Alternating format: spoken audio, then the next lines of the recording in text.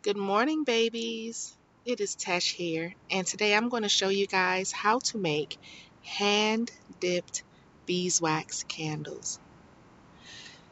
The first thing you're going to need is 100% natural beeswax. I get mine from Hobby Lobby. You're going to need a mason jar. I'm just pouring the beeswax into the mason jar. I'm going to fill my jar up with as much as I can because once it melts, it goes down to about a half or maybe 3/4 of the jar. Now I have another mason jar with ice water in it. So we have one with the beeswax, one with the ice water. I'm going to take the beeswax and put it in our pot of hot water. Grab your wick. I'm using beeswax. I prefer that if you're going to use a wick that you use beeswax like I'm doing, but if you only have soy or any other wicks, you're more than welcome to grab what you have. Now I've separated my wicks into 4 separate strings, which is going to make 2 candles per string because I folded them in half.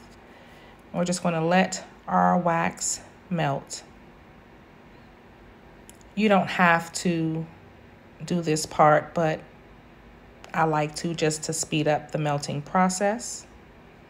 And 5 minutes later, here we are with our beautiful wax melt. Now you're going to take one of your strings, you're going to dip it into your melted wax, and then you're going to take it and dip it into your ice water. And you're going to repeat this process and allow the wax to build up onto your wick. And just go back and forth, and you're going to notice the wax just continue to build over and over on your wick. You might not want to do 2 at the same time like I'm doing. Sometimes I do a little extra. Don't follow that. Stick with the one. A lot of times it'll get caught together and things like that. You don't want those problems. It was working out for me today, just put it that way. Now, the reason why we use beeswax in our candles is because beeswax is a wonderful purifier. It purifies the air, it purifies the soul, it removes negative energy from the room, it can exorcise demons. It is a wonderful tool to use in your magic whenever you're trying to banish or get rid of anything.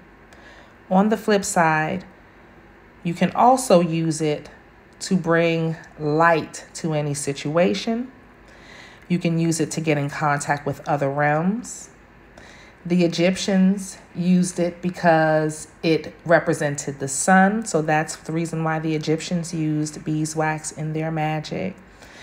It comes with a sense of community because it takes a community of bees to build their nest and to have their family. And it helps with your ancestors and accomplishing things as a group, especially when you are working with spirit guides and ancestors and things to that nature. It's also used in Christianity as the light to the soul, so on and so forth. Now, I love my candles to be small. I don't care for mine to be too big because I use mine for specific rituals that I like to only burn for about an hour to no more than 2 hours. So I'll leave mine small.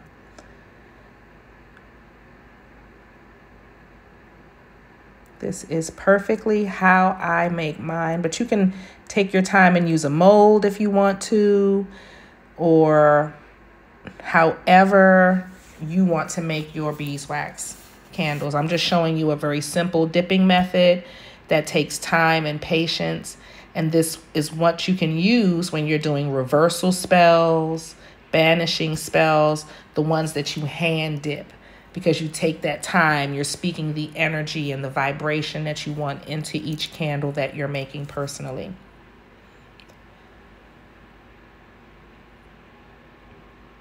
Now I'm going to make a handful of these, but this is exactly what I want for my size.